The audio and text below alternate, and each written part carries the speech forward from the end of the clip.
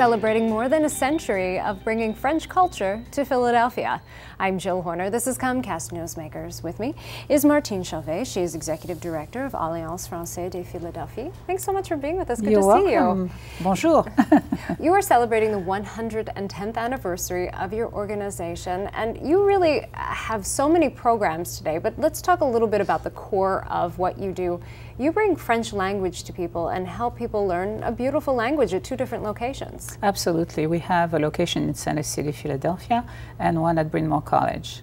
And we have over 1,200 students, from complete beginners to advanced, really advanced conversation classes and specialized classes. We have a class on business French, on different topics. And we have immersion classes one Saturday a month. So a wide variety of classes are available, but that's just part of what you do as an organization. Right. You have things like jazz soirees and monthly lunches. We have something going on every month. Coming up, we have our favorite lunches every month, one in Center City, one outside of the city. We have conferences. We have soon an evening at the Philadelphia Museum of Art with another organization, a Turkish organization. We work with different organizations, and it's fun to do that. And you're celebrating the 110th anniversary of the organization. It's grown over more than a century. Talk to us a little bit about the organization itself and how you're celebrating.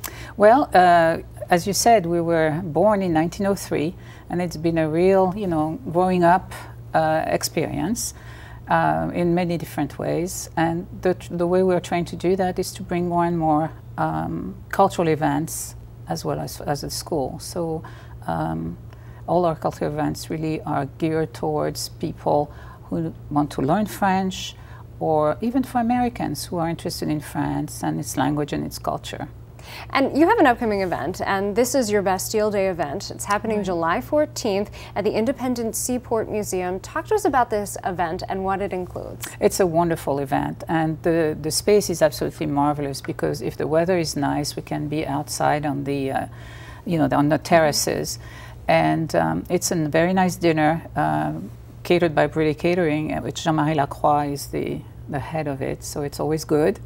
And we have dancing, we have a silent auction, and we may have a live auction this year also, starting that, and a raffle of 2 tickets to Paris for those who buy our tickets. And you're encouraging people to attend, even if they've never attended one of your events before, to learn more about your organization. Absolutely, because we'll be around to talk about the Alliance, and it's a fun way to enter into a new organization, to start a new involvement with something else. That again is happening on July 14th at the Independent Seaport Museum, but we mentioned it's your 110th anniversary as an organization, and really October caps that anniversary, and you are partnering with the International Opera Theater. Right, this is a small opera company, but they have decided this year to create a new opera, to write a new opera on Camille Claudel.